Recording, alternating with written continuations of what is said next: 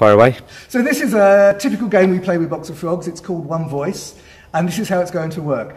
These two people I have decided are going to be the lighting designer for the Birmingham Improv Festival. We don't have a lighting designer, obviously, because we don't know what the shows are going to be like because they're improvised. Nevertheless, let's pretend this is the lighting designer for the Birmingham Improv Festival, and I'm going to ask them some questions, and they're going to speak, as you'll see, with one voice. So please, lighting designer, could you start by telling us your name? My name is Fredrina. Fredrina? Yes. And Fredrina, would you tell us what is your main approach to the design of lighting for theatre?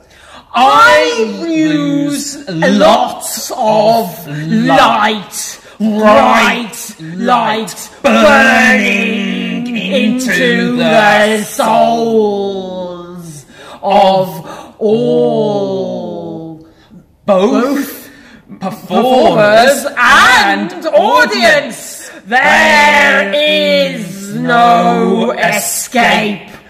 So this sounds quite intense. Yes! Bright light that burns into the soul. What particular kinds of lanterns do you use to burn into people's soul? LEDs. They are marvellous. They light so much. They reveal. I want to stop you there because this is fascinating. So I want to know who produces, did you yourself design LED lights to burn into the soul? Yes! I have a patent. It's registered under my name. Which is? Fredrina von Tönnissen. Fredrina von Tönnissen? Yes! Can you spell that? The surname. VON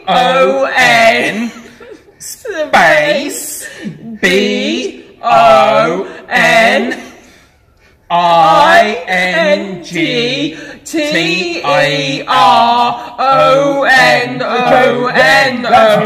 That's Boddington, and you say but never mind. It's spelled differently from how it's pronounced. It's actually Spanish. One last question. What advice would you give to anyone who wished to become a lighting designer for an improv festival? Lose your self-respect. Fredrina, thank you very much. JPK, John, thank you very much. Thank you. Thank you.